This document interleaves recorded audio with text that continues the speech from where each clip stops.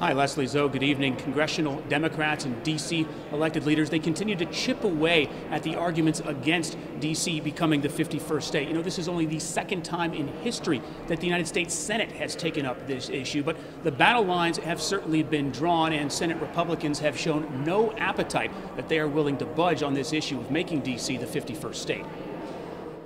They have been fighting for this for 220 years. We will not quit until we achieve full democracy. D.C. Mayor Muriel Bowser has worn out a path from her office to Capitol Hill. But today, for the first time, she laid out the case for senators on why D.C. should become the 51st state. Chief among those reasons, residents being taxed without being represented. The people of the District of Columbia have no interest in waging a war for independence.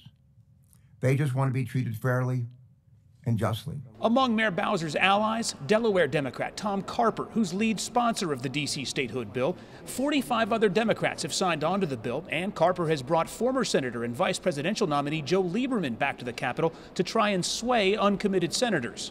The arguments against this legislation don't come near to overcoming the great principled constitutional arguments for it. From my standpoint, again, we can talk about the constitutionality, we can talk about the complexities with the statutes and how to deal with the 23rd Amendment.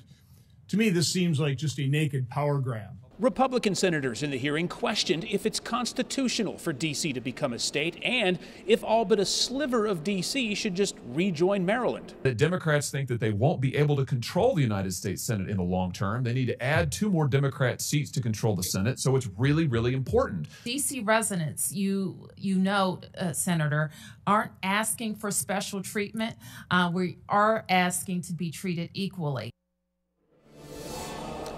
Now, D.C. leaders and congressional Democrats, they are optimistic about this bill, D.C. statehood, moving forward, but at the same time, they are realistic. Literally, as we speak, Senate Republicans are moving to block this massive, sweeping voting rights measure, the For the People Act in the Senate, and you can bet that if they are unified on blocking that, they will equally be unified on blocking a D.C. statehood bill as well. Coming up at 6 o'clock, you'll hear from Mayor Bowser and Delegate Eleanor Holmes Norton. I pulled them aside after the hearing to get their impressions and how they thought things went today and how far they think this bill could advance this year.